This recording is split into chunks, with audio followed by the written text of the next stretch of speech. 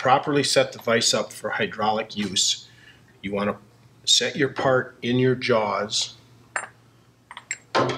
close the vise,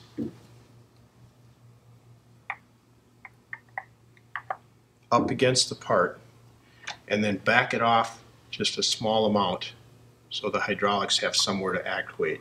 You have to remember that this only has 1/4 of an inch of stroke. So now we're going to energize it.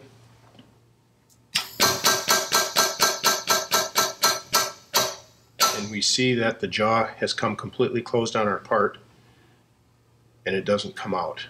Now we'll turn it off and we see that the jaw immediately retracts from our part and our part is free from the vise. Again,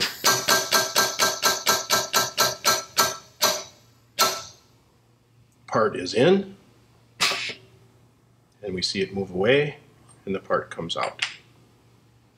Learn more about KURT work holding productivity and how to hold your parts better. Call 763-574-8309 or visit www.kurtworkholding.com.